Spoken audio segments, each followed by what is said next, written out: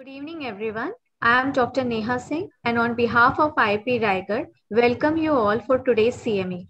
Friend, today, 19th April, is observed as World Liver Day, and IAP Raigad, celebrating the day, has arranged a special panel discussion to raise awareness about the liver-related disorders and diseases in children. I would like to invite our President Dr. Pramod Wankade sir, Vice President Dr. Vikas More sir, and Secretary Dr. Dhananjay Rajput sir to the program, and request Dr. Vikas More sir to say a few words. Welcome, sir. Pramod sir has joined, so we can give the address. Oh, you can continue, Vikas. No problem. Okay, fine.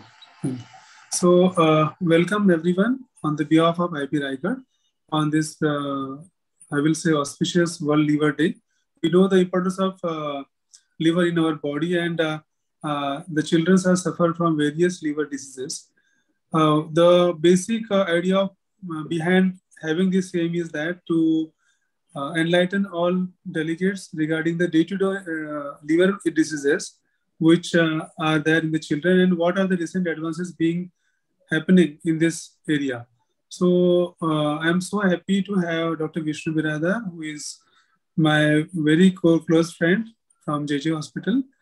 He practices in Pune, and Dr. Vibhor Borkar is another very good friend from Mumbai. They are excellent gastroenterologists.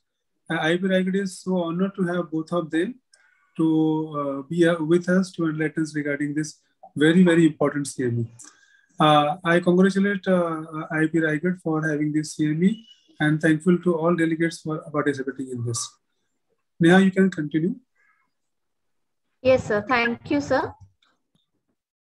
Friends, as sir has already enlightened, the topic for today's panel discussion is recent advances in management of liver disorder in children.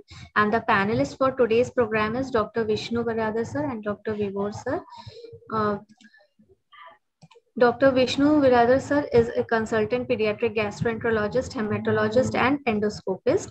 He is working at present at Kamal Endoscopic Center Pune and Jupiter Hospital Pune. He has many paper presentations and poster presentations in international level and many publications in national and international platforms. And Dr. Vibhor sir has done his MBBS from St. GS Medical College and KM Hospital Mumbai, MD Pediatrics from PGI Chandigarh, super specialty in pediatric gastroenterology from SG PGI Lucknow. Sir is director of Pediatric Hepatology and Gastroenterology, Center of Liver, Intestine and Pancreas Transplant at Nanavati Max Super Speciality Hospital. Sir has also many paper presentations, publications at national and international level. He is also reviewer of many journals at national and international level. And today's program moderator is Dr. Rajendra Chandorkar sir as moderator of the program. He was past president of IAP Raigad. At present, he is editor at both Maharashtra and IAP and Raigad IAP. He is practicing now in Alibag, Raigad. Over to you, sir. Thank you, Dr. Neha. Neha, just a minute, Neha. Yes. Hello. Please. Yes, sir. Yes, sir. Raja, just yes. Before we begin, I just extend my best wishes on behalf of World Liver Day to all. Thank you very much. Thank you, sir. Yes, sir. Over to Chandorkar sir. Yes. Thank you, Dr. Neha. Good evening, friends.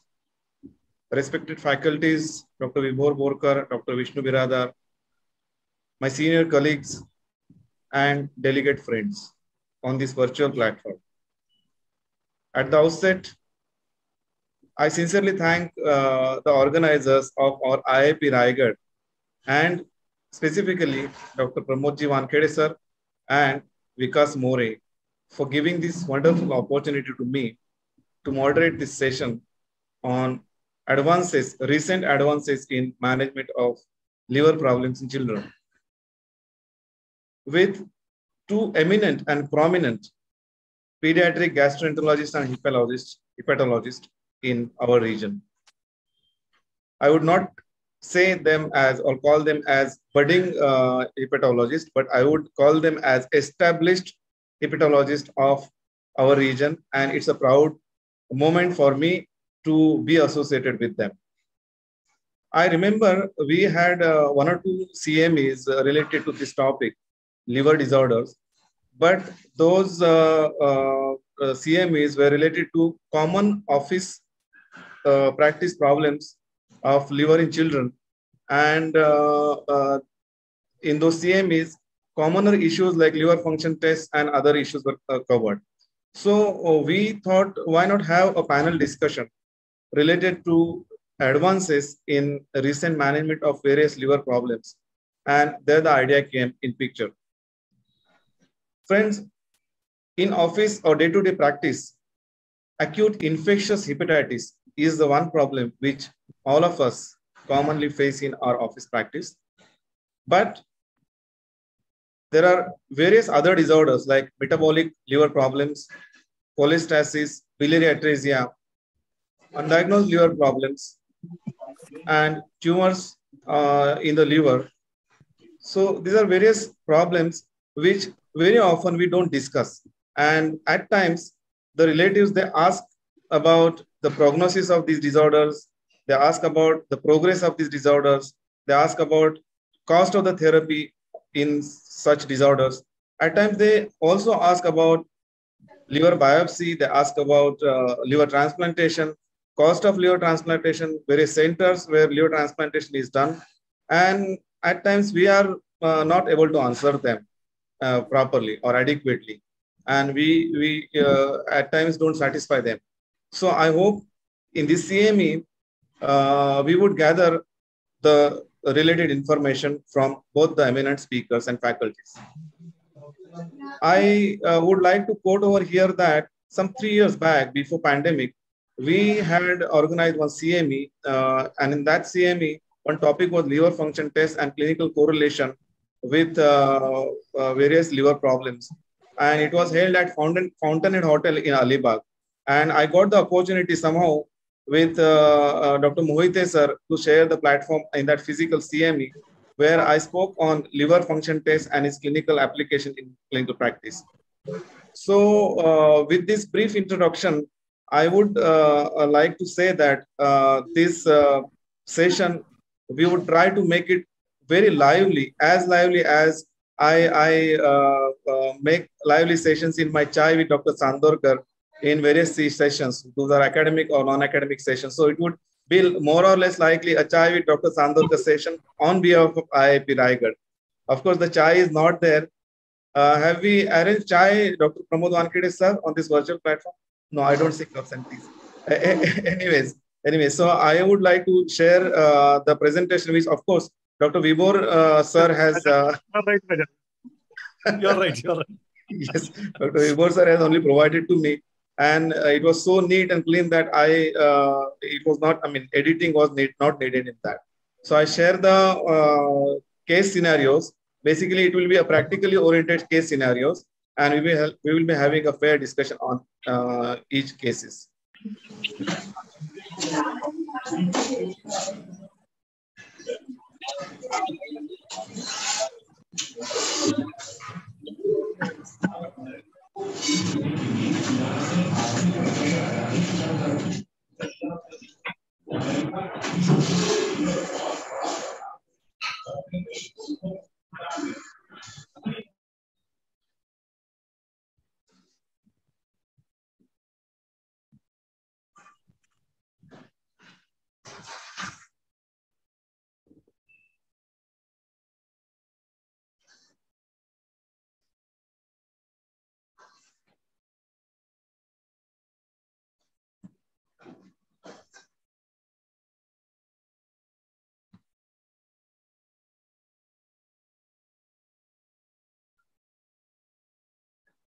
Yes, case 1.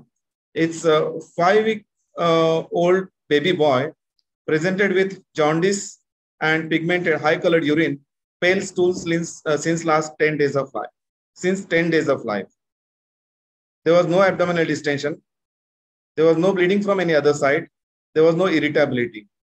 No cataract, no dysmorphism, but hepatosplenomegaly was there. And it was a suspected case of biliary atresia. So I would first go to Dr. Vishnu sir and ask him how would you investigate the child of neonatal cholestasis? It is very important topic which we have started with, and I think neonatal cholestasis is the topic where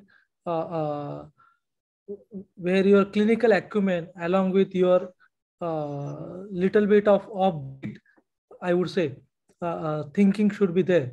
So what I will do is first ask about the stool color. Okay. So the stool color is the most important part in the investigation of the evaluation of the neonatal cholestasis. Okay. Along with that, is the child thriving well or not? Okay. So yes. if the child is thriving well, then we think about the biliary diseases like biliary atresia and PFIC. And this group is almost 60% of our cause of neonatal cholestasis. Rest of the 20 or 30% group will involve the other causes, and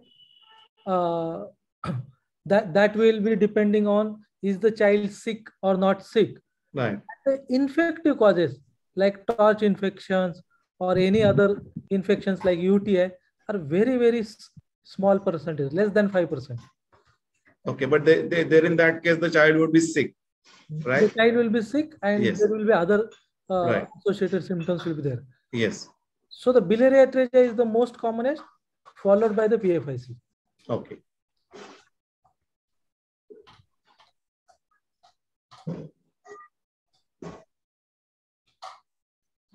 Yeah. What is the role of HIDA scan in such patients? Okay. So what I will do is when I see the child having a pale stool, that means the bile is not coming properly in the intestine. Right. Okay. And what the HIDA scan will provide me is that the HIDA is coming in the intestine or not. But that will not define the cause of the cholestasis. So okay. Instead of putting the money in the HIDA or wasting the time on the HIDA scan, okay. Two important investigations I would like to do. Yes. One is GGT along okay. with your complete liver function test. Right. And the second is PTINR. Right. And whenever I see a child of neonatal cholestasis, before doing any test, the first prescription or the first step, what I do is give vitamin K 5 milligram. Okay. When you see a neonatal cholestasis, before ordering any test, give vitamin K, because vitamin K deficiency leading to a bleeding, particularly intracranial bleed, is very high in the patients of neonatal cholestasis. So the first step is the stool pale or not? Okay. Second is to give the vitamin K. Right. Third, order liver function test along with GGT and okay. PTINR. This is how I'm going to investigate these children. How significant it is to combine GGT and ALP? Like they say, don't rely only on GGT. You have to combine both these tests and then interpret as far as cholestasis goes. Right? So if you have a vitamin D deficiency, the ALP will go high, but okay. GGT will not. Okay. But if the GGT is high, that means there is a biliary epithelial damage. So biliary epithelial damage happens in 2 or 3 conditions. Okay. One is biliary atresia. Second is Alagille syndrome. Third is your primary sclerosing cholangitis. And fourth is MDR3 deficiency, PFIC type 3. So if the GGT is high, then my suspicion is different. If GGT is normal or low, my suspicion will be on the PFIC or bile acid synthetic defect. So the most important investigation in neonatal cholestasis is clicking the picture of the stool. Second, doing the GGT. And third, PTINR, along with that, give the vitamin K. If we can do this much to the neonatal cholestasis, we are preventing the bleeding also, and we are segregating them in basket. And then that basket will give us a clue that what disease the patient has. Great. Has sonography got any role in patients of cholestasis? I mean, as investigation of choice? Yes. So the sonography only provide probably 2 or 3 answers. Okay. One, is the CBD dilated or not? Okay. So that confirms or rules out the choledochal cyst. Right. And the second important thing which I want from the sonography is what is the gallbladder length Okay. when the child is fasting, and Right. what is the gallbladder volume. Okay. And see that after feeding, this gallbladder volume is getting contracted or not. Okay. These are the only 2 or 3 questions I need from the ultrasound. And we need to talk to the ultrasonologist that I need only these 2 answers. I don't need liver is enlarged or not. I don't need spleen is enlarged or not. We can detect that or see that in the clinically. But what I want extra is this two things. Okay. Okay. And what is the role of liver biopsy in neonatal cholestasis? When I started the practice 12 years back, so we used to do the liver biopsy in all cases to differentiate what kind of disease this child is having. But to me, probably with the experience, we know that is this patient biliary atresia or not.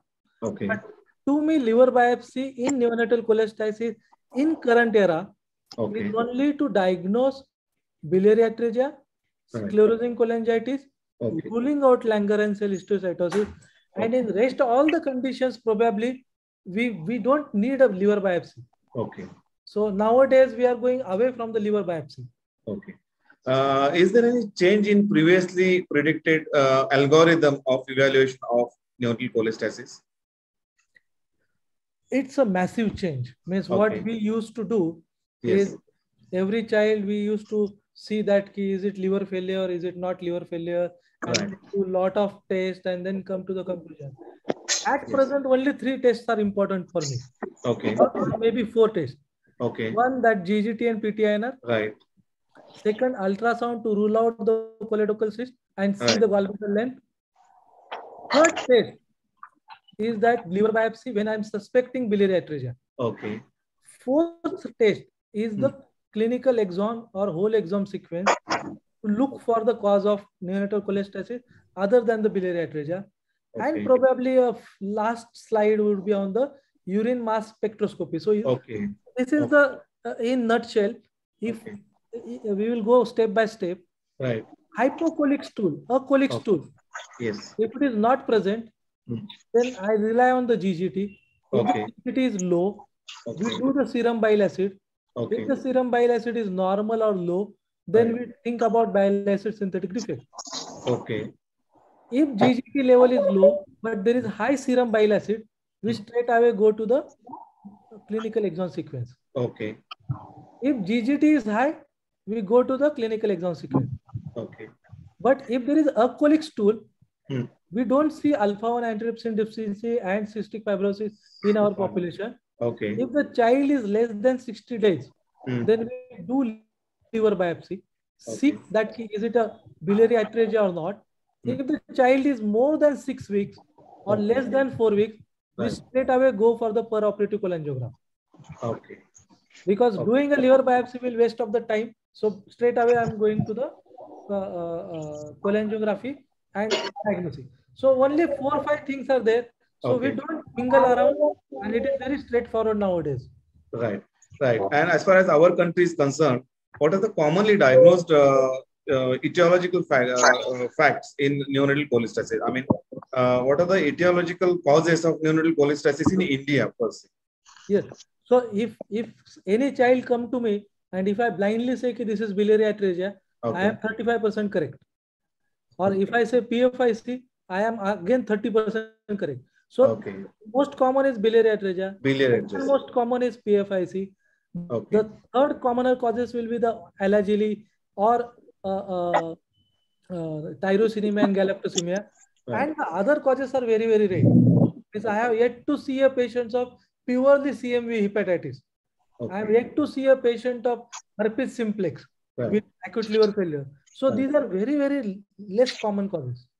And how about familial cholangitis and benign recurrent cholangiopathy? I mean, put some light on those things. Do we see such patients? Yes. So the first common group is biliary atresia. Second common is PFIC, is progressive familial intrahepatic cholestasis. Okay. So that progressive familial intrahepatic cholestasis group Initially, we used to say only 3 conditions. 1, 2, 3. Now it is 1, 2, 3, 4, 5, 6. Okay. And it is almost a 30% of the neonatal cholestasis is because of PFIC. And in this group, only the GGT will be normal or low. So that will define that it is PFIC or biliary atresia. Okay. Now I move on, and I would like to ask this or discuss this case with Dr. Vibhor. Patient is 7 years old girl. It is the first episode of jaundice for past 7 days. It preceded by 2 days of fever, nausea, and non-bilious vomiting. Urine was high colored. There was no altered sensorium, pruritus, or abdominal distension. There was no history of any drug intake, family history of liver disease. On examination, there was mild tenderness, liver 3 centimeter firm, regular margin and round border, spleen not palpable, no ascites. How would you go about for this case? What are the possibilities? Dr. Vibhor. So, if looking at this history, it's a short history. Right. First episode, child clinically stable, only liver is there, spleen not palpable. Yes. So this tells me about the acute presentation. Right. Of course, all the liver, chronic liver disease will also present sometimes at the first time. So, but if you see the anthropometer is normal, no splenomegaly with jaundice, if there is visible jaundice in CLD, you will get decompensation also. So when they are not there, we are fairly probably confident that probably we are dealing with the acute hepatitis. Right. Till we have not done investigation, we will call it as an acute hepatitis. But later, but the most common cause is with us now is basically viral hepatitis, hepatitis A and hepatitis E. These are the most common causes. Yes. After that, medicine-induced, drug-induced liver injuries like tubercular drug-induced, paracetamol 1, anti-epileptic medication-induced. These or other alternative medicine related one. So these are also the commonly found one. Now, indeterminate hepatitis are also very common. With so probably there is some if we come to the urban population with the advent of an hepatitis A vaccination and good water supply and hygienic practices, the like A and E, practically speaking, I'm seeing less number of cases in last 3 to 4 years. And there is a group of other diseases like indeterminate hepatitis, which is rising up. Gradually, probably we are going to follow the statistics of the West also. Maybe it's too early to comment still. Now we are seeing like a 6-month-old babies also with the indeterminate hepatitis. Now recently also the adenovirus hepatitis there in the West after the COVID infection in the UK is going on. So yes, the other possibilities also we should keep in mind. But till now, most common with us is an acute viral hepatitis followed by medication. For all practical purposes, is it important to know whether it is hepatitis A or hepatitis E? Because especially in our remote areas like Alibag, Mandwa, Mahad, in this district, I mean, cost effectiveness we have to look at, and we are not willing to do it. I mean, how important it is to know whether this is hepatitis A or hepatitis E. So once we have a child with hepatitis, so 80% of the hepatitis are unicted. Okay. That's with hepatitis A. Right. If I'm seeing a child who is stable, so in ideal situation, we should investigate and we should know the cause. That's an ideal situation. Okay. Now we are deviating from basically want to tailor-made our OPD practices depending on our social circumstances. Yes. We are getting a hepatitis where it is an unicteric hepatitis. Mostly this will resolve and we can wait in terms of doing an etiological workup. Okay. But if the patient is getting recurrent hepatitis, if child is have a visible jaundice, it means there is a significant damage. Here you should know the etiology because the liver has a quite is a favoring organ. It still is a 50% of liver is not damaged. You are not getting a hepatitis, jaundice. Right. So if you know there is a jaundice, here the disease can progress. And knowing the etiology can help us to prognosticate the patient. Can help us know how frequently we can follow. So if you are getting a icteric hepatitis, then you must do etiological. Okay, yes, that's what I was, the point was prognosis wise, how the difference between hepatitis A infection and hepatitis E infection as far as prognosis of both the diseases is concerned. So in both, in the pediatric age group, it's not that one is more harmful than the other, that one is more associated with the liver failure. It's not like that. Okay. In pregnancy, yes, hepatitis E has a poor prognosis compared to the other causes of hepatitis. But in pediatric age group, they are equally bad or equally good, what I'll say, compared to other etiology, hepatitis B and all. Yes, the acute hepatitis B can be problematic, and sometimes they come with liver failure and they're quite rapidly deteriorate. So acute hepatitis B is something we should be worried about. Right. Yes, Dr. Vishnu, in such patients of acutely presented hepatitis patients, what investigations do we prefer to do? So the investigations are pretty common, but what I would like to emphasize that doing SGOT, SGPT is not a correct way of going ahead with the liver function test. Okay.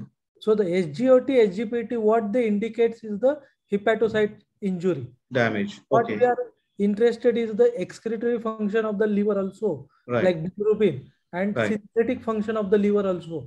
That is protein, albumin, and iron. Yes. And also alkaline phosphatase and GGT. Because what happens is, if we have an indeterminate cause, as was the nowadays we are seeing a lot of cases of indeterminate hepatitis. So the GGT helps in deciding that is it drug induced or something, like in the adult they see for the alcohol. But GGT is also an important part of the liver function test. And if you see that the bilirubin is high, then, or if you see that the child is little bit irritable, then doing a PT-INR always helps. A baseline PT-INR, so that we can monitor that this PT is getting corrected or getting worsened. So the baseline PT-INR liver function test along with GGT is I think is must in all the liver diseases. You cannot get away from the GGT and PT-INR in patients of liver disease. Etiological workup, as mentioned, HAV is less common, but still we see is number one cause of hepatitis. If HAV and HEV is negative, then in appropriate clinical setting, we order dengue IgM. And depending on the case-to-case basis, like Vibhor mentioned, that we see a lot of patients with acute presentation of Wilson, autoimmune liver disease, Budd-Chiari. So in appropriate setting, that investigation need to be carried on. But the basic, what should be the point we should be taking away is PT-INR and complete liver function test is must, and etiological workup you can send later also. If the child is deteriorating, then you can see that what etiology is there. But PT-INR and all complete liver function test is must. Right.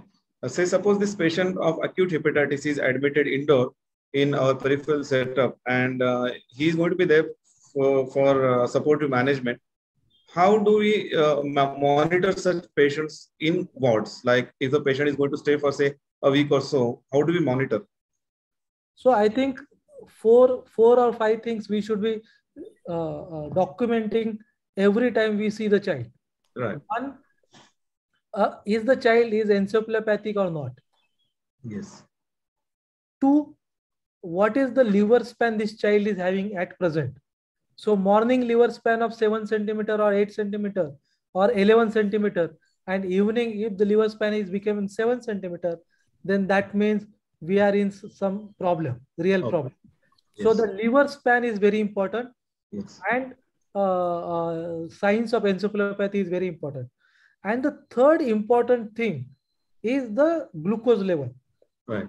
Because what will happen is the hypoglycemia is the most important part, that the child is having a adequate reserves or not.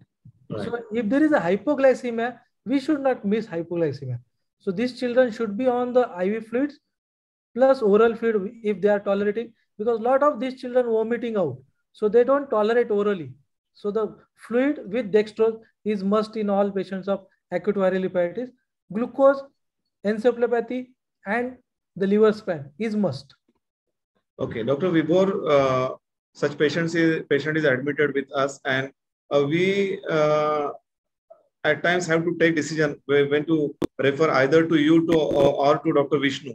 So if we wish to transfer such patient, for your opinion, what would be the criteria to refer the patient of acute hepatitis to a pediatric gastroenterologist? Okay.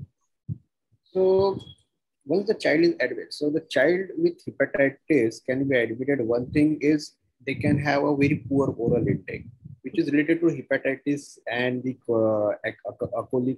acanthalous cholangitis. Right. So this can be managed by giving IV fluids for a few days and gradually establishing the oral intake. Yes. So for that, for poor intake, we don't. So this can be easily managed. But what we are worried about the progression, that clinically the child is getting encephalopathy. Grade 1 encephalopathy can be a number of reasons, like hypoglycemia, not eaten well, dehydrated. Sometimes when hydration also, it can improve the mentation status. So we correct all these things. If you are getting at least grade 1 to 2 encephalopathy, now INR. So if your INR is increasing, most of the liver diseases will have increased bilirubin and INR derangement. After vitamin K, so INR is going more than 2, it means that it can progress further, and there you should refer it further. Albumin coming down, so we know that generally it's of a very long half-life.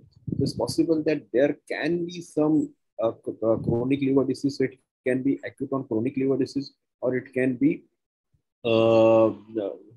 like a severe one where the synthetic function is really going down.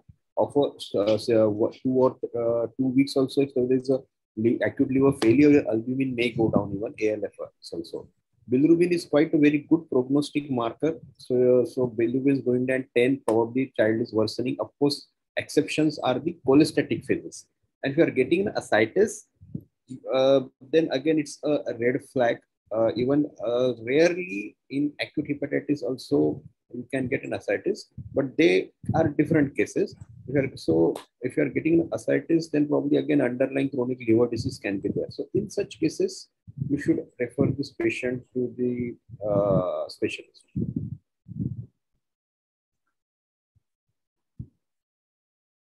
Yes. What should be the diet for a child with acute hepatitis, Dr. Vibhor?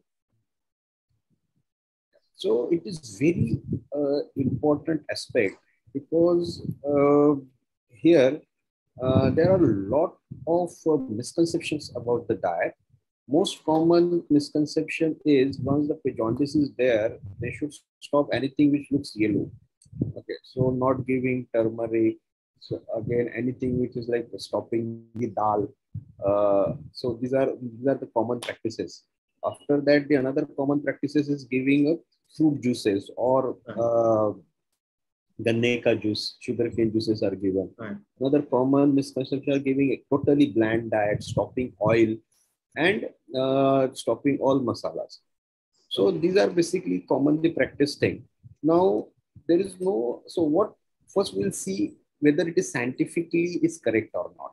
So all this, the turmeric, oil, so this liver is not required for, there is a pancreatic function for the oil digestion and all. So you can safely give oil, giving oil, turmeric, and spices, they are not going to damage the liver. That's the first thing. So it's not required.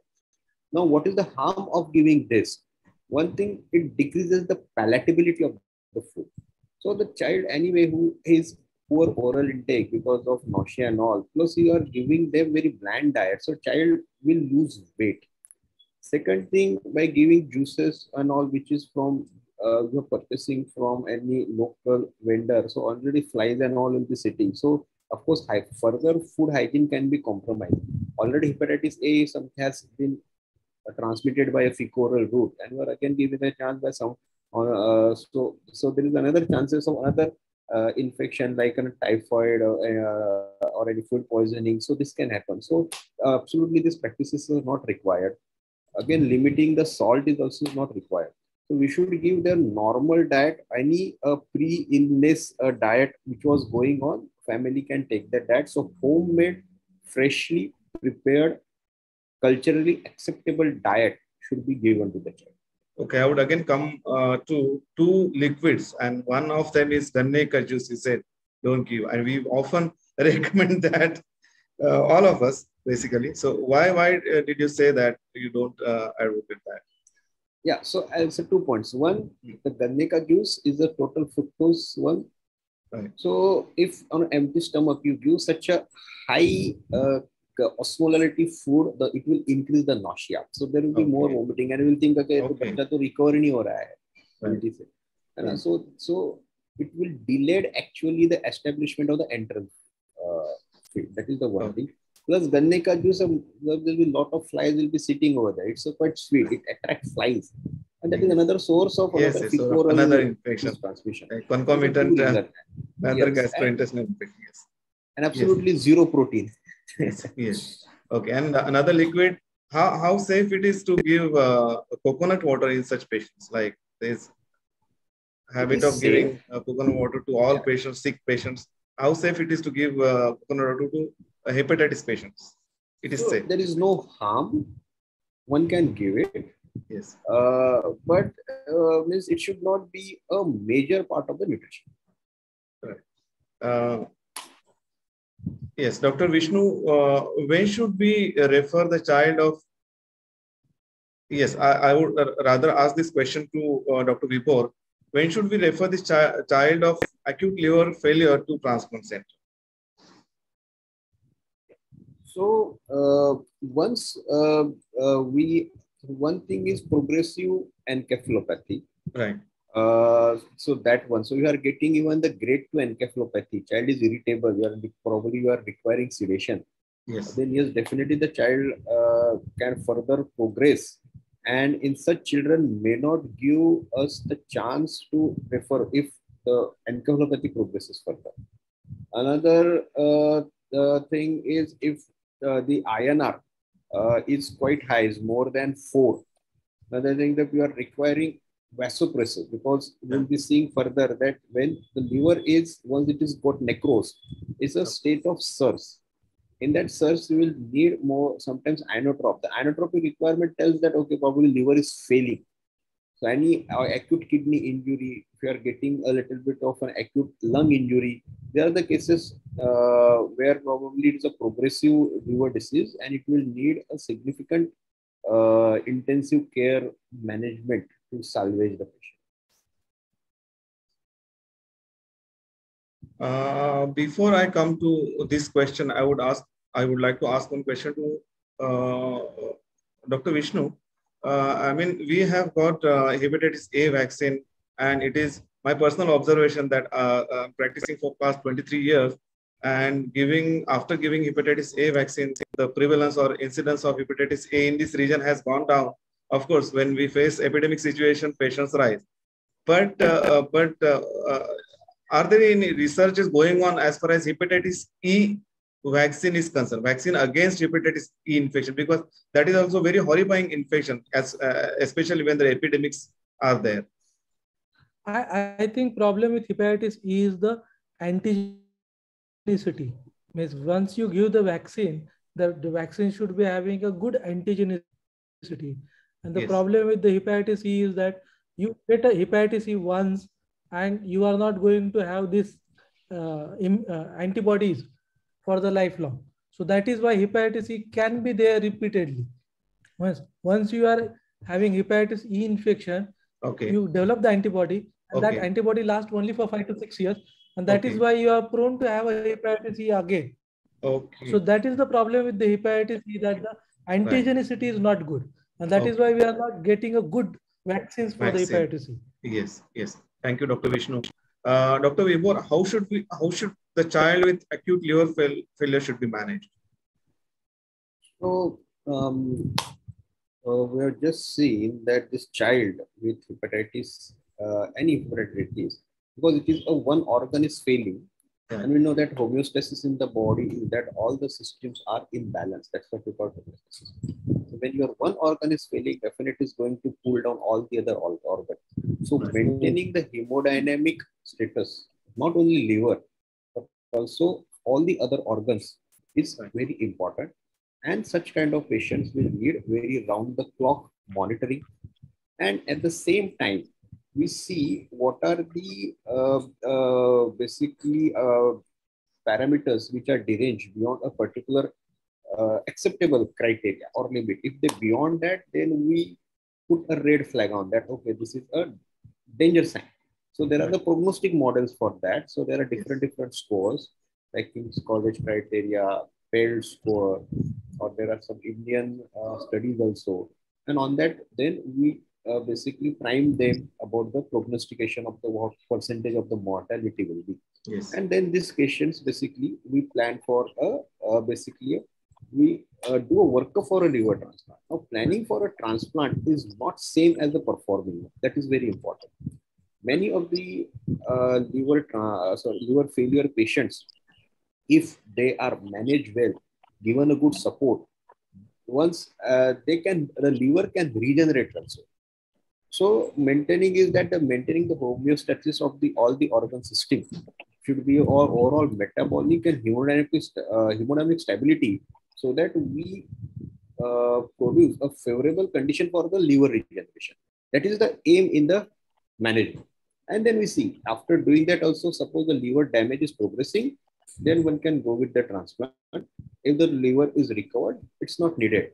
But why we want them to refer earlier age is then we get a head of time to act, because it needs a lot of workup, donor selection, government permission, fundraising.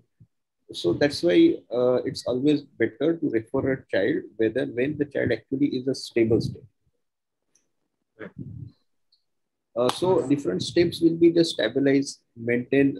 So A, B, C. So protect airway. If the child has grade 2, even referring is better to intubate and refer, because they can worsen while the transfer. Maintain good basically hydration, maintaining normal electrolytes. If sodium is low, we will raise it with the 3% sodium. But once it is processed around 145, then we should stop it, because the child will go in a hypernatremia. Then again, another problem is there. Minimum enteric fits is okay. Again, the prevention of bleeding is very important, but it doesn't mean that we should just give on blood products, prophylactic antibiotics, then also measures to reduce intracranial pressure, giving minimal medications, and just the preparing. This is basically the overview of the management of the patient. And if required to stabilize the plasmapheresis, dialysis, ECMO, they are also required. This to stabilize all systems. Yes, regarding step 4, antibiotic plus minus antifungals. When do you decide to add antifungals in such patients? So in the first few days, generally antifungals are not required. Right. Antibiotic for even like we give antibiotic if you are planning any invasive procedures like putting lines, putting on the ventilator, putting the dialysis catheter.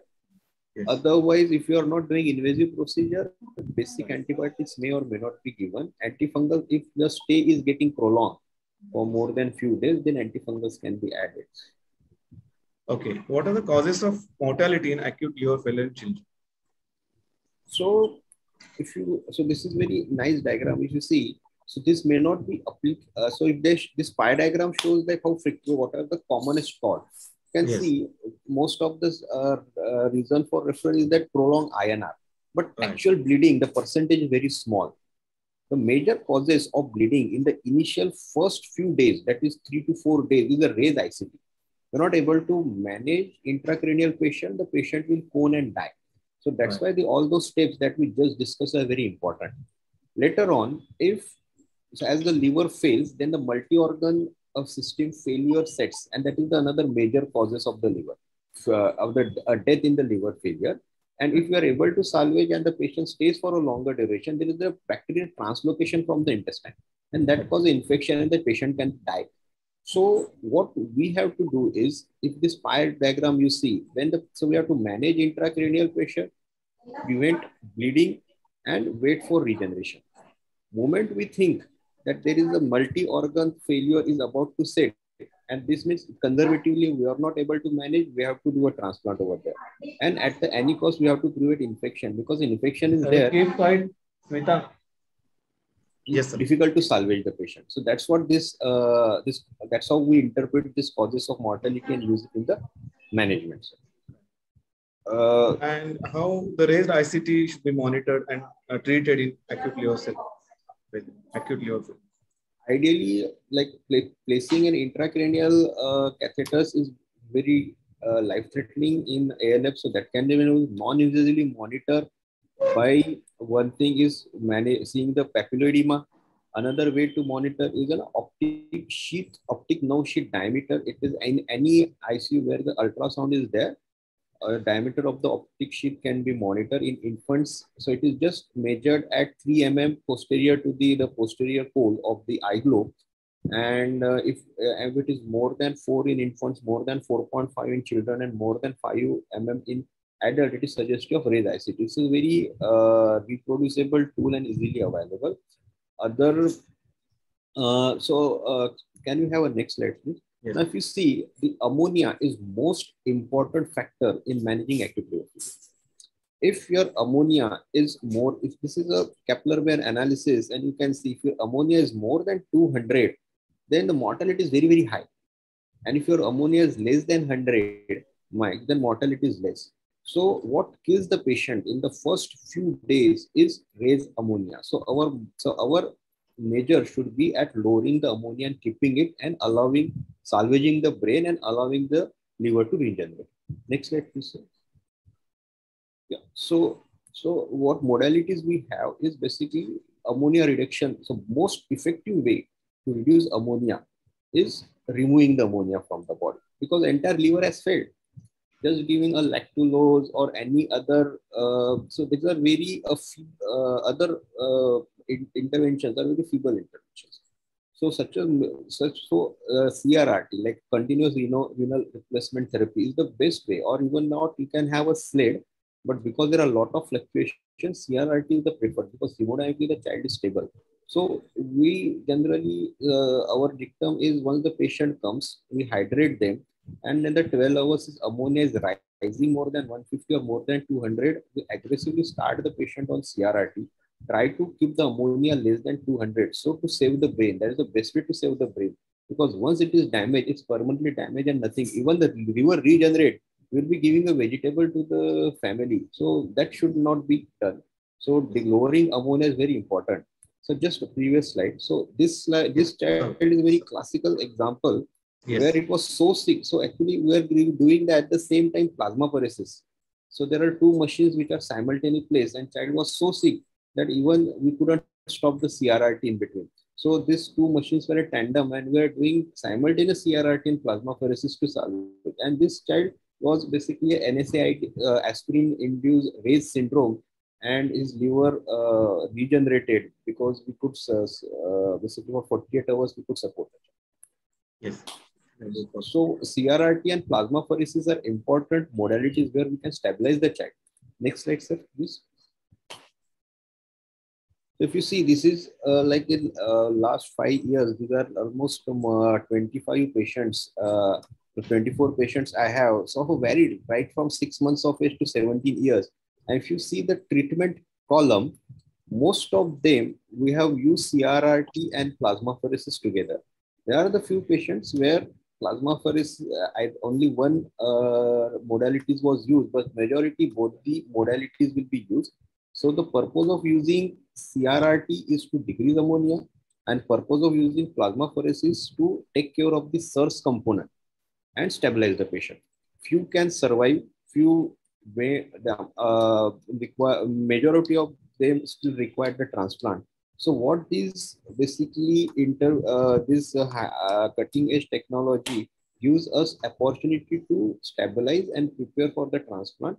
If the liver regenerates, we are happy not to offer. Yes, I would like to ask this question to Dr. Vibhor only. How is coagulopathy treated in acute liver failure children? Management of coagulopathy. So we know that the definition of the coagulopathy starts from the INR. So definitely all the patients we have deranged INR. But what is the treatment target? There is no consensus on that, because liver failure is a disturbed balance, and INR, because both procoagulant and anticoagulant factors are deranged.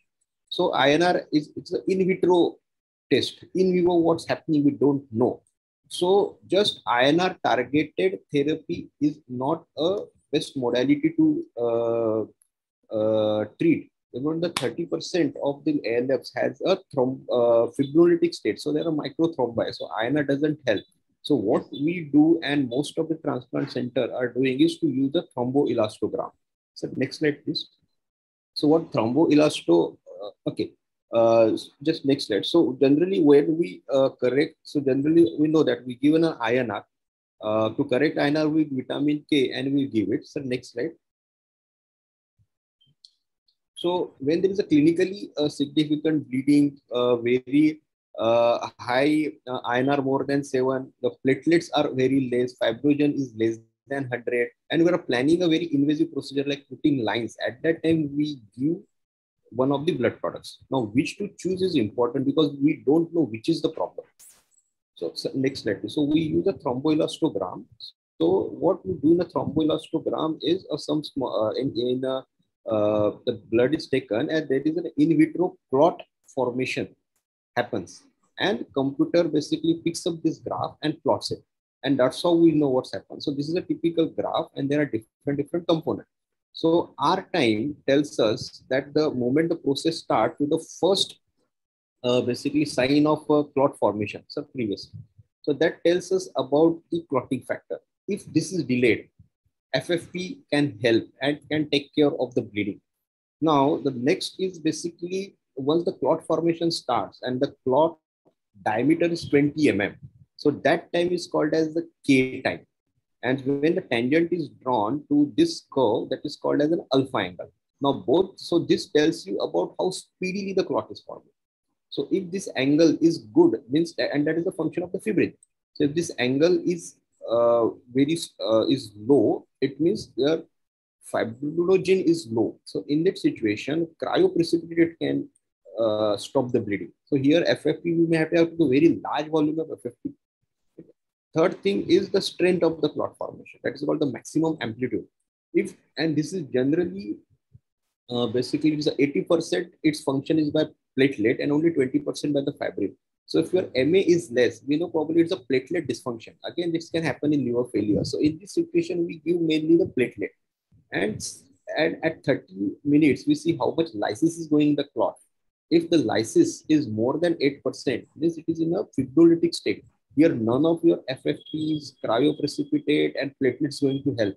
Many of our dengue patients are in this stage. They are in a fibrinolytic state. That's why we give them, doesn't help. Probably in those cases, your tranexamic acid can help.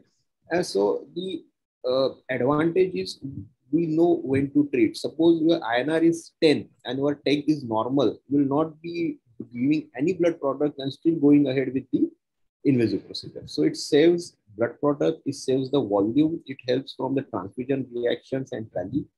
That's how it's helpful. Yes. And what are the indication of liver transplant in acute liver failure? For me, sir. Okay. Yes. So yes. generally, for PCM poisoning, we use King's College criteria. Other criteria, they are not very well studied or if are found to be consistent in children. So if INR is more than 4 or factor 5 less than 30, we prepare them for a liver. It's very straightforward. No use of no need of using any fancy formulas. Yes, I go to Dr. Vishnu. A child with chronic liver disease, what investigation should be done? So, chronic liver disease, if you are thinking about a chronic liver disease in terms of, is it a metabolic disease like a storage, or is it a proper hepatitis form of the liver disease? Okay. So if you are thinking about storage, like a bilirubin normal, just SGOT, SGPT increase, a hepatomegaly or hepatosplenomegaly, think about storage, and the most common storage is a glycogen storage disease. Right. So what I will do in glycogen storage disease is, one, I will do the fasting lipid profile. Along with the liver function test, I will do the fasting lipid profile. I will see what the glucose is. I will see what is the uric acid there. Right. So that I know that am I dealing with the glycogen storage disease or not. If there is another diseases where the primarily liver is like a secondary involvement, like splenohepatomegaly, then I'm thinking about more like a lysosomal storage disease. So if I think about a lysosomal storage disease, then I would be better to do the lysosomal storage enzyme activity or a chetotriosidase. Okay. Right. But if it is a hepatitis form of the liver disease, and the third liver disease or third part would be what I would say is the ascitic form.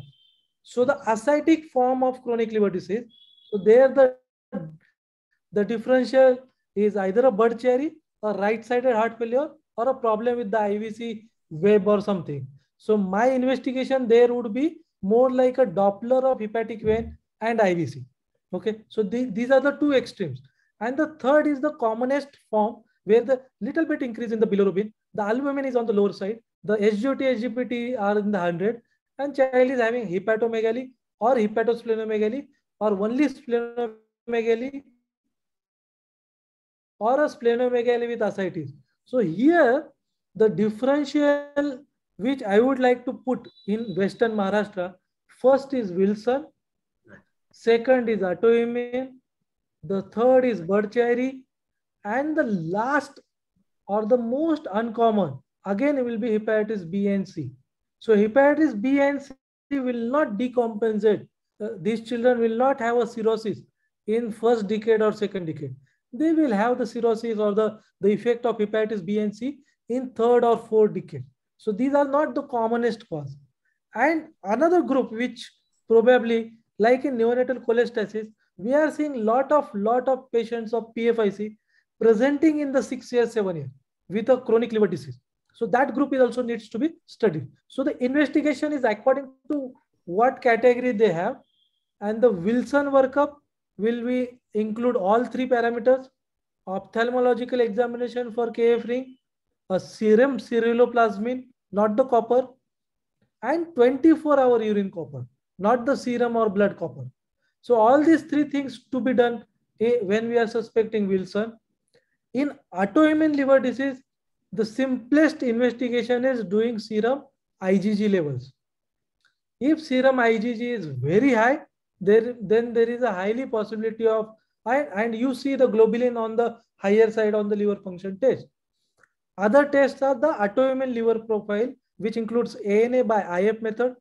So whenever we are ordering ANA, be it for the rheumatological cause, be it for the liver, it has to be IAP method, indirect immunofluorescence, and the other markers like SMA antibody, LKM1 antibody. So there will be panel of the test when we are ordering the investigation for chronic liver disease.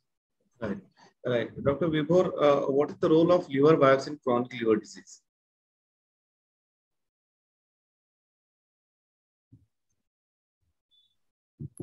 Yeah. So yes, for a liver disease, as just now Dr. Vishnu has said, that for Wilson, liver biopsy is not required. Again, PFIC diagnosed on the genetics. Autoimmune liver disease is the condition where you need a liver biopsy to diagnose. Sometimes sclerosing cholangitis, to see the intrahepatic component and all, you need a liver biopsy. Otherwise, the liver biopsy is generally tells us about the damage. In very few instances, it tells you about the etiology. So once you have the etiology, then probably liver biopsy is not required. Sometimes you need a liver biopsy to confirm that there is an ongoing cirrhosis. For example, we have got an extrahepatic portal vein obstruction, who is not very typical. In that scenario, we may need liver biopsy. To confirm a non-cirrhotic portal fibrosis, we may liver biopsy. So, in sometimes blood carry, which are not the typical presentation of ascites, sometimes they just present with hepatomegaly. All our investigations is negative. Dopplers and CT angio is not very characteristic. In such situations, liver biopsy may be helpful. Apart from that, most of the diseases can be diagnosed nowadays on non-invasive etiological investigations. Yes, every investigation has got its own fallacy. How safe is liver biopsy as far as these patients are concerned? I mean, so, liver biopsy is very safe in an experience center. Now, ultrasound guided liver biopsy should be done. So there is no rule. Generally, avoid any blind biopsies. There are complications, though rare, but yes, there are in the medical, today's in medical legal world, everywhere ultrasound is available. Another, we should look for coagulopathy and platelet. Out of INR and platelet is a problematic. If you have a low platelet, do not. But till 50,000 platelets, above 50,000, one can safely go ahead with liver biopsy. INR, if it is little bit, then the plug biopsies can be done till if INR is 2 or 2.5. If it is beyond that, better to do a transjugular liver biopsies. Many of the centers are now doing it. If there is ascites, avoid it, because sometimes they can cause problem. If there is an obstructive biliary obstruction, again avoid liver biopsies. But by and large, liver biopsies are very safe in neonates also. Yes. Dr. Vishnu, how to monitor response of treatment in various chronic liver diseases? Yeah, so the response depends on the etiology. Like in Wilson disease, we monitor the copper levels, we monitor 24-hour urine copper, we monitor how the synthetic function of the liver is there. In autoimmune liver disease, we monitor the immunoglobulin levels, we monitor the autoantibodies. If they are very high, they are becoming negative or not, and we monitor the fibrosis. So for the fibrosis nowadays, we are not going to repeat the liver biopsy. Means it was the era maybe 2 decades or 3 decades back when they used to do the liver biopsy to diagnose and then to monitor that is the patient responding or not and to see the grade of fibrosis. Now is the generation where there is a lot of non-invasive tests are available. So if I have to monitor the response, I will do the non-invasive test to monitor the fibrosis. So now we have a beautiful machines called as FibroScan. We have the MRI elastography where we can see what is the grade of fibrosis and is the patient is going from F1, F2 fibrosis to F3, F4, or is the patient is having a fibrosis all over across the liver. So we can grade the liver injury in non-invasively nowadays. Yes. Dr. Vibhor, yes, would you comment on this FibroScan?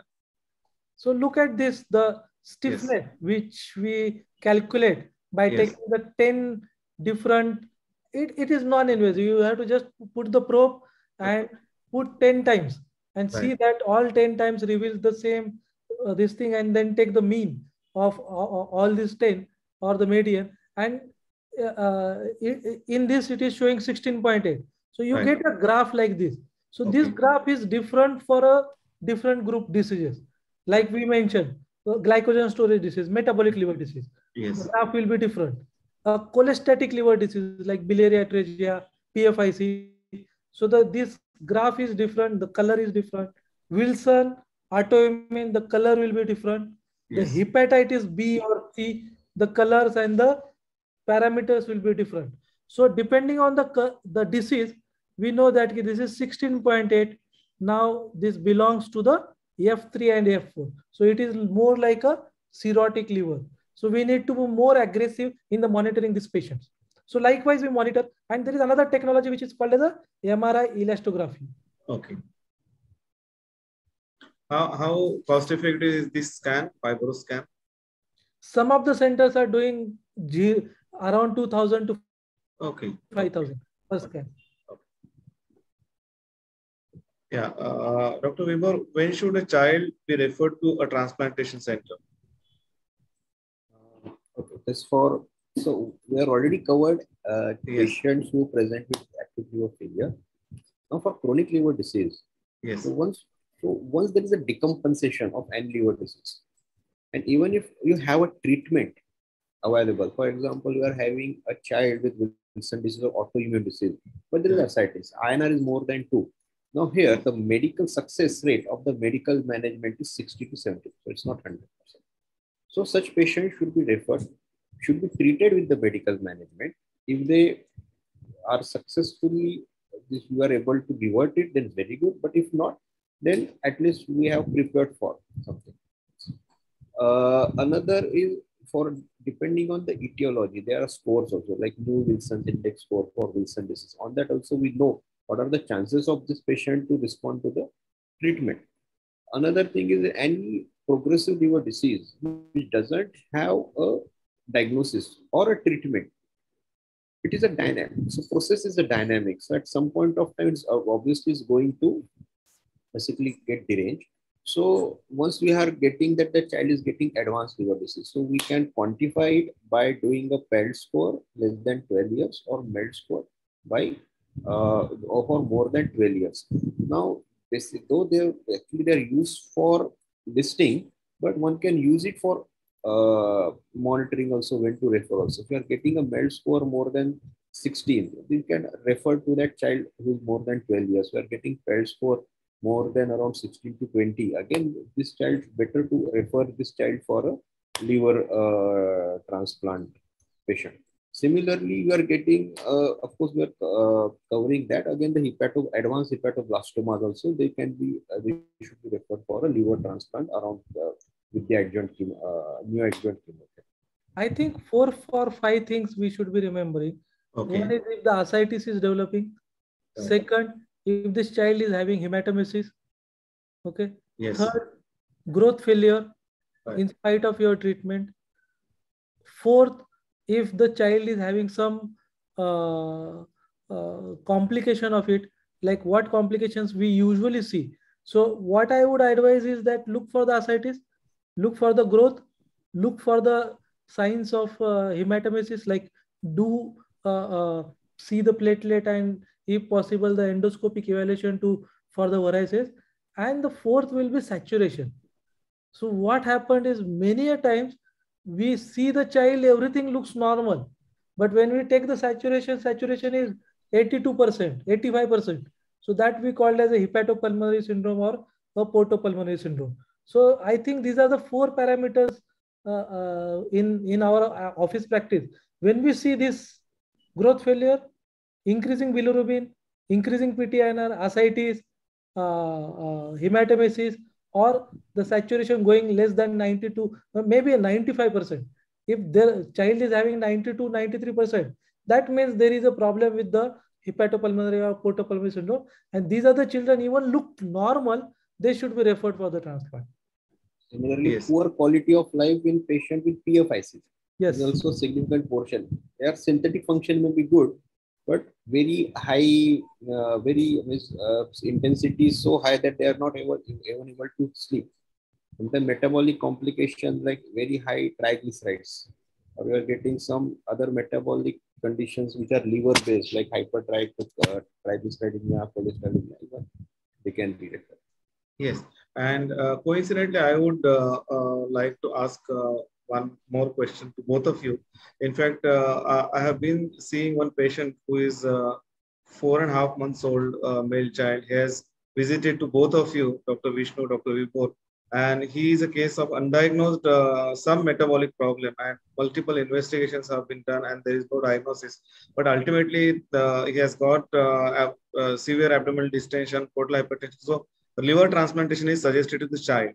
And father is the suitable candidate for liver transplantation. So he wanted some information from me.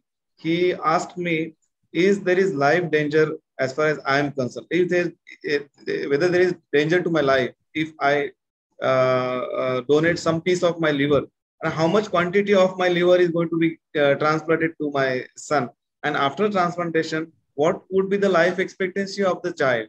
And so many, and what is the cost of liver transplantation? So specifically these 4 questions I would like to ask to both of you and would want answers from. The donor has the minimum risk. Why minimum risk is?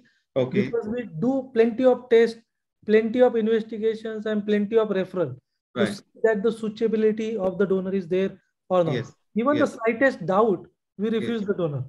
That is one. That is why the donor safety is the prime thing which every center monitors. Yes. Second, in pediatric age group, fortunately, our liver requirement for the child is very in grams, like maximum 100 or 200 grams. Okay. Our children will be anywhere between 5 kg to 30 kg. Right. So 300 grams of liver is maximum which is required, and which can be taken from the lobe of the liver. Right. So the left lobe resection, right, the mortality is very, very less. okay. The right lobe resection, mortality, which is 0.2 to 0.3%, okay. in living related, in Right. the right lobe. So Right. it will come around, I would say, 1 in 300 to 1000. Right. Okay. But for the left lobe, it is 1 in 2000 to 5000. Okay. And usually in the majority, it is left lateral lobe which is taken. Okay. So the danger to the life is 1 in 2000 to 3000, I would say. Okay. The second question was risk to the life of Yes. the child. Yes. Is 5%. Okay. 2 to 5% is the risk Right. of death during or post surgery. Okay. Particularly in the chronic liver disease Right. setting. In the acute liver setting, the risk is 20 to 30% Okay. to the recipient. The quality of life, I would say the next picture will tell you about the quality of life. Some of the pictures are from my patient and the Vibhor's patient. So look at this third picture where the mother and father are there with 2 children. Can you guess that who has got transplanted here amongst these 4? The mother, father, the 2 children. Anybody can guess? I don't know. It's hardly impossible to recognize that who is the donor and who is the recipient. Right. Okay. So this is what the quality of life or the scene. And this child is going to be play in the Olympiads now. Oh. She is preparing for the badminton. And this was the mother, and mother has donated to the child which is just standing beside her. Yes. Another child, this child with toys in the hands. So this child came to us with acute liver failure.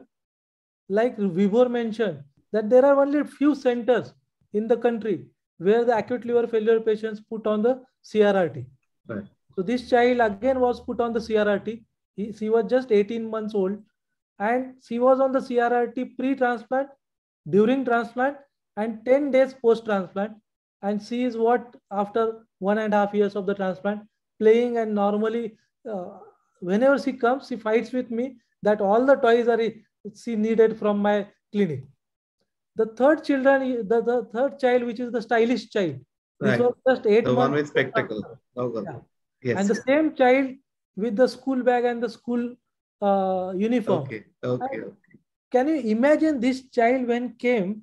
He was the patient with Burchari, and we did the hepatic venoplasty, lost, and went to some Ayurvedic. And when he presented with hematemesis, fortunately, the resident took the saturation and he said, sir, the saturation is 52%, and this child is going to die in 1 hour. So this child had a hepatopulmonary syndrome with 52% of the saturation, and now going to the school. And I think Vibhor also can mention few of his children. So the quality of life is excellent if everything goes smoothly, except that they need to visit every 6 monthly to a center with the liver function test and sonography, and probably they need 1 or 2 medications. As of now, I would say whatever has been started in 1960s. So we have a 60 years of experience. And with this 60 years of experience, everybody says if the child goes beyond 1 year, 90% of the chances that this liver will stay with him for his lifetime. I have seen many kids which have grown older to 25, 26-year-old when I was there in UK for a few months. And they got married, they got children. Many of them got in the doctor, engineer, businessman. And we know that the famous child from Delhi who is now surgeon. So the quality of life is good. Only thing is that the initial reluctance, and I would say the reluctance from the patient's part, then the patient's relatives, and the major reluctance comes from the mediator between the transplant center and the patient. If I am convinced that I can give this quality of life to the children, then the next time I would definitely tell the patient that please go ahead, whatever the risk is there, but there is a chance that 90-95% chance that your child will be walking, talking with a good education and with good life ahead. So I think this slide will summarize the quality of life. Yes, yes, doctor. Can enlighten about the other patients? Yes, Dr. Vishnu, with these lovely kids I'm seeing on this screen from IAP Raigad and from a moderator from me, a big applause to both of you, Dr. Vishnu and Dr. Vibhor. And in fact, 3 cheers. You have been doing a great job and it's a dedicated job, I'm sure. I move on. I would like to have thoughts from Dr. Vibhor. Which is the commonest liver tumor in pediatric age group? So the commonest liver tumor that we see in the pediatric age group is mostly the hepatoblastomas, the younger age group. As we go in the second decade, then we see more of the HCC, which is hepatitis B related. Even in that age group also we are seeing the hepatoblastomas.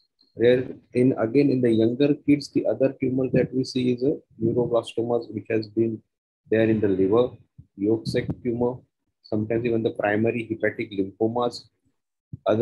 These are the malignant ones. Benign, we are seeing hemangioendotheliomas, hepatomas, sometimes just the liver cysts that we see. Yes, and how to proceed once a liver mass is detected? So, that most common tumor is hepatoblastoma, and the radiology is quite indicative of that. So, it can differentiate from a vascular tumor from this kind of tumor. So, once you have a liver mass, one should do a cross-sectional imaging of the abdomen with liver protocol.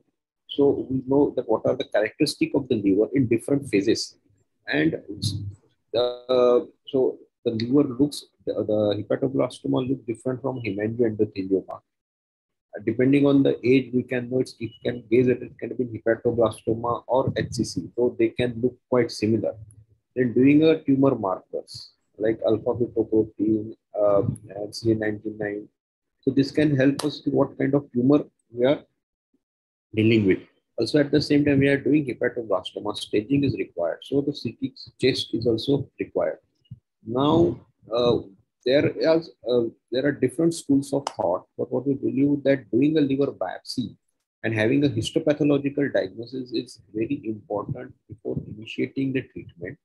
So once, so the biopsy confirms the diagnosis, tells us the type of the tumor, and that gives us a hint about how aggressively the tumor will be. And also by doing imaging, we can do a risk stratification and further treatment can be planned. So so if we do a SIOPEL staging, it takes 1, 2. So initially, low risk therapy, low risk chemotherapy followed by resection is helpful. But for advanced tumors, like stage 3, it takes 4. For that, neoadjuvant chemotherapy, reduction size, monitoring that there is an adequate log reduction in alpha fetoprotein. So such patients one can offer. So they need the tumor mass needs to be removed, because as in advanced stage, all the lobes of the liver are involved. Resection is not possible. So doing a transplant and followed by again the chemotherapy is a good modality, and up to 60 to 70% of success rate can be achieved. Now the most important part is sometimes people think that okay, they can resect, and if there is a recurrence, then transplant can be done. But this rescue liver transplant hepatoblastoma has one of the worst prognosis, and that should be discouraged.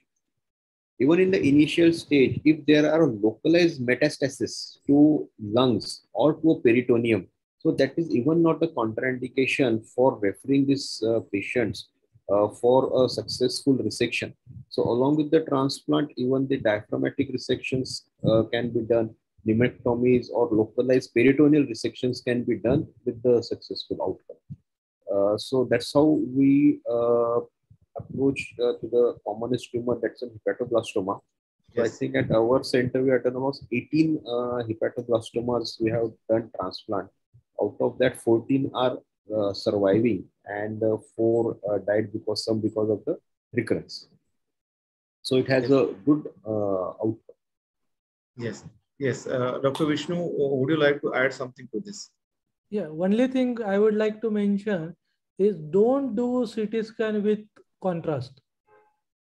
Okay, what happens is just doing the CT scan abdomen with contrast doesn't suffice for the abdomen. What we should insist always is 3-phase or 4-phase CT scan abdomen with IV contrast, particularly for the liver masses and for the pancreas. And if you are doing for the GI tract, then oral contrast is must. So what do you mean by just with contrast and with 3-phase and 4-phase? And that is very important, that 3-phase means you have arterial, portal and venous phase. And 4-phase means you have an early arterial and late arterial. So doing the CT scan when they inject the contrast, then after injection of the contrast, they took early arterial films, late arterial, a portal phase and venous phase. And these are the specified times, 15 seconds, 25 seconds, 35 seconds, and maybe 50 or 60 seconds, depending on the protocol. So that will clinch the diagnosis about the characteristic of the tumor. Just plain scan and the contrast scan will not give us the idea that is it hepatoblastoma or a hemangioendothelioma or mesenchymal hamartoma or something, or just a hemangioma. So this doing a 3-phase and 4-phase CT scan is what is the important crux. And that is, I think everybody should remember, liver mass, not a simple scan, a 3-phase or a 4-phase scan. Okay.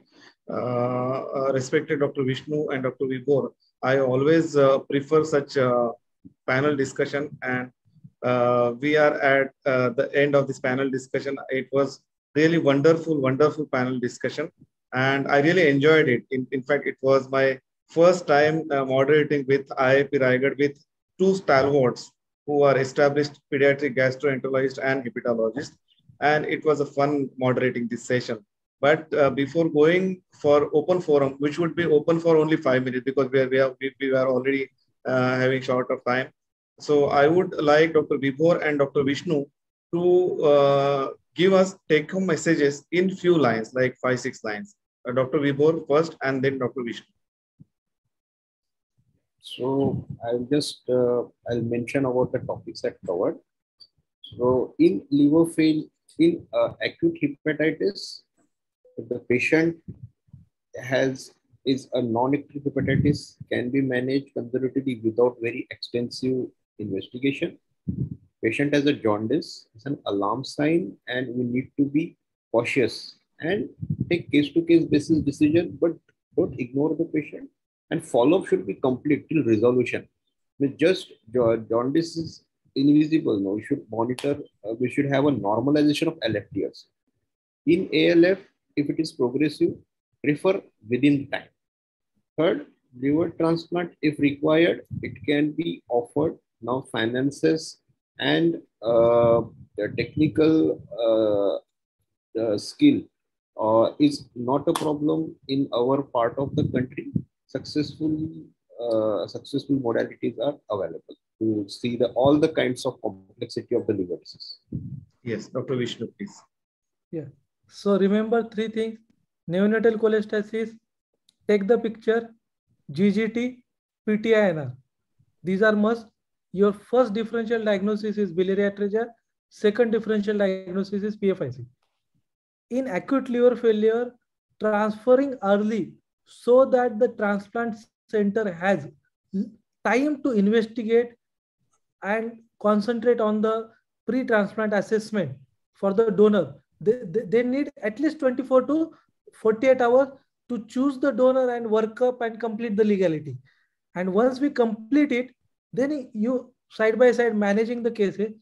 If the child is decompensating and if you have a good window, then you can go ahead with the transplant. And that is the important crux in early referral for acute liver failure. In chronic liver disease or in neonatal cholestasis, even though the child has a jaundice, please vaccinate, call them in the time and give all the available national schedule vaccines and all the optional vaccines. Insist on them to take the typhoid, to take the Prevenar, to take the hepatitis A, to take the meningococcus, to take the HIV. That should be, the chicken pox is very important to vaccinate them, because that is the thing which we can help by preventing the infection. If the chronic liver disease patient, you put the patient in the baskets. Without jaundice, metabolic cause. With ascites, a Budd cherry. And in between the hepatitis form, you work up for Wilson and autoimmune. Wilson is the commonest, second commonest is autoimmune. And you should do the complete workup.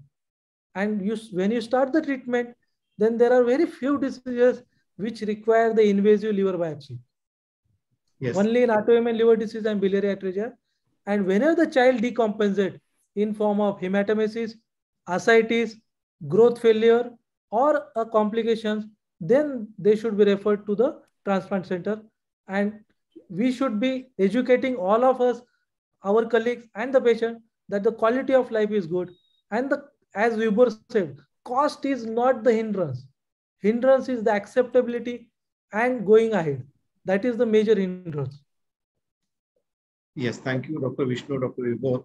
In fact, we are heading for an open forum, but since time is less, I would like either Neha or Dr. Dhananjay to take over. But before that, I would like to invite openly to both the faculties. If just in case you happen to come to Alibag, it's a tourist place fondly known as Mini Goa.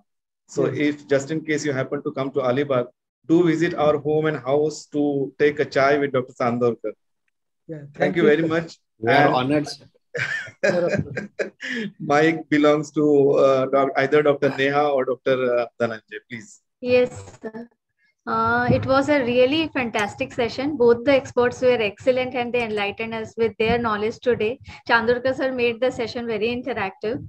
Now I request our secretary, Dr. Dhananjay Rajput sir, for the vote of thanks. Over to you, sir. Thank you, madam. Today is World Liver Day, and on this occasion we had wonderful panel discussion by two eminent pediatric gastroenterologists and hepatologists, Dr. Vibhor Borkar sir and Dr. Vishnu Biradar sir. Thank you both of you, sir, for your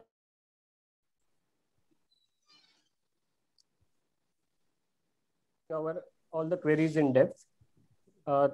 Sincere thanks once again. I sincerely thank Dr. Rajendra Chandorkar sir and Dr. Neha madam for the wonderful moderation. It was very crisp and very smooth. I sincerely thank our president, Dr. Pramod Wankhede sir, and Dr. Vikas More sir, the vice president, for organizing this wonderful panel discussion. Sincere thanks to Dr. Jain sir, Dr. Bhandarkar madam, and all the dignitaries who have attended this session. And finally, sincere thanks to Dr. Vishal Raut sir for for providing the Zoom platform for this session. Sincere thanks to again all of you. Thank you very much. Thank you.